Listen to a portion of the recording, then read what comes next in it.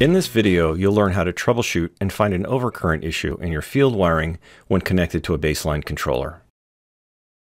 Overcurrent messages on the base station 1000 or the base station 3200 are slightly different, but will show when there is an excessive draw of power caused by a device, a splice, or a section of wire.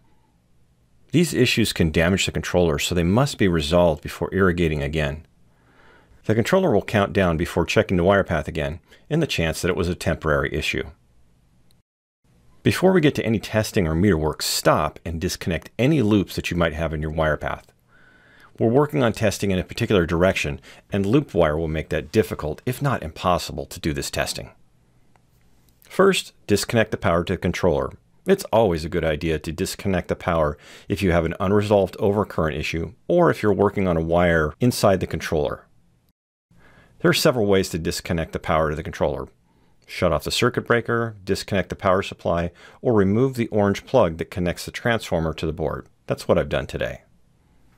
Something to note, this is my office test controller and I don't have a wire path that meets baseline specifications. While it works for training purposes, please check the baselinesystems.com website for our wire and splice specifications. So with the power off, I'll take a screwdriver and disconnect one of the legs of wire. By disconnecting just one section of the wire path, I can reduce my efforts and focus my search. With only one leg of wire attached, we see that the problem is still there, and there's no need to test that disconnected section of wire. The issue could be on the second section of wire, or it could be on the controller itself. We need to rule out the controller, so I'm going to disconnect the second leg of wire. Like before, disconnect the power supply, remove the second leg of wire, and power it back up to see if the problem goes away. Since the issue did not return with no wire connected and just the controller alone, that tells me the problem is certainly in the wire path, specifically on that second leg of the wire. I'm going to reconnect that second leg of the wire path, but only the black side for right now. Next, I'll take a known good solenoid and connect it to the red side of the wire path using a wire nut, and then I'll connect the other side of the solenoid to the 2-wire board. Essentially, I've spliced the solenoid into the red side of the 2-wire path inside the controller cabinet. By connecting in a solenoid, we can use the controller to help us locate the overcurrent issue. There's no need to have a dedicated external transformer, and that's super convenient. With the controller powered back up, notice that the overcurrent message didn't show up, but that doesn't mean the problem's been fixed. Now turn the dial to the advanced dial position and open the 2-wire settings menu. Anytime we're working on 2-wire issues, we need to make sure that the 2-wire path is always on.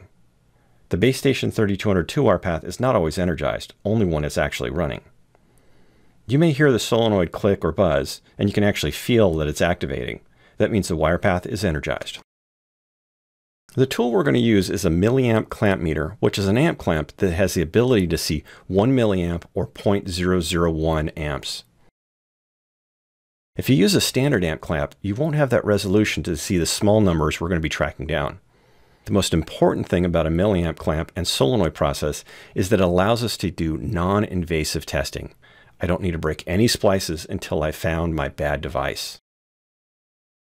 I'm going to turn the meter to measure AC amps and then clamp around the red side of the wire.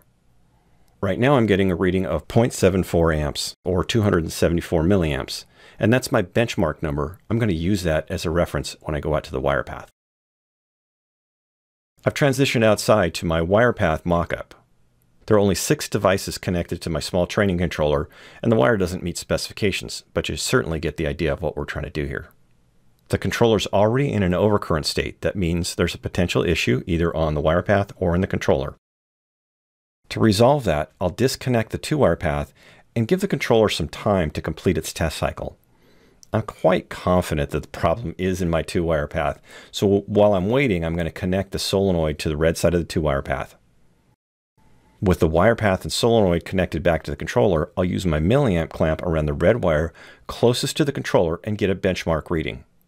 That reading for this system is 147 milliamps. Remember that number for the next clamp test we do. It's worth mentioning that the actual reading or the actual number isn't important. Inside my office we had a different reading. Generally, devices pull very low amperages, sometimes so small that the meter can't even read them. We're going to be chasing a big amperage draw down the wire path. Follow that big number and you can find the culprit. whether it's a device, a splice, or a section of wire. At the three-way splice to my first device, I'll clamp around the incoming red wire and see I have 147 milliamps. And the red wire going out of the splice, I still have 147 milliamps.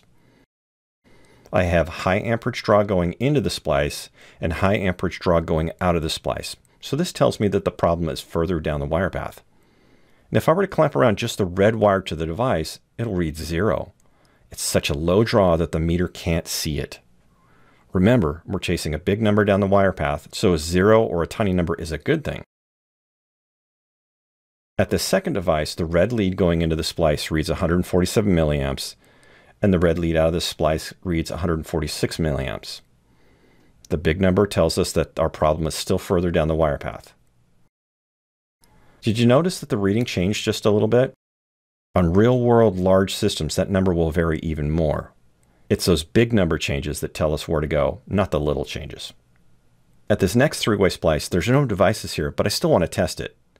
It's high going in, 146 milliamps, and it's high going out, 146 milliamps.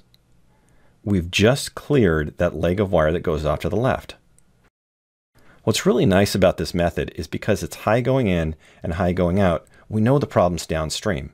There's no reason to go down that leg of wire, and all of those devices on this branch of the wire path are okay. It could be a section of wire 2 feet long or a section 2,000 feet long with 100 devices on it. Once I've cleared that leg, ignore it and move on. At this next three-way splice, I'm measuring 145 milliamps in, 0 milliamps out to the left, and 145 milliamps going up. That's where I want to go next, straight up towards the big reading. Checking the splice of the device shows that the bicoder is drawing 145 milliamps. Sure looks like our problem. The next step is to disconnect the suspect device from the wire and isolate it. At the controller, I'll remove the solenoid and restore the wire path to the way it was before. Now I can see that the 2-wire overcurrent message does not reappear when the bad device is not connected to the system. One last test to do, and that's to disconnect all of my wire path and connect only the device to the controller. With only the bad bicoder connected and no other wire, I can be 100% certain that this specific bicoder is the issue. One way to speed up this test out in the field is, once you get your benchmark reading at the controller, jump ahead. Maybe jump to the halfway point and measure there. If it's still reading high there, go out further until you need a backup. My meter that I used is an Armada Pro 95 milliamp clamp, but I also own a BK Precision 316 clamp. They're both good tools. But know that you won't find a milliamp clamp at your local hardware store. You can find them at your baseline distributor or an electrical supply house. Since I didn't have to break any splices to test devices, a milliamp clamp definitely pays for itself in splices and with less frustration.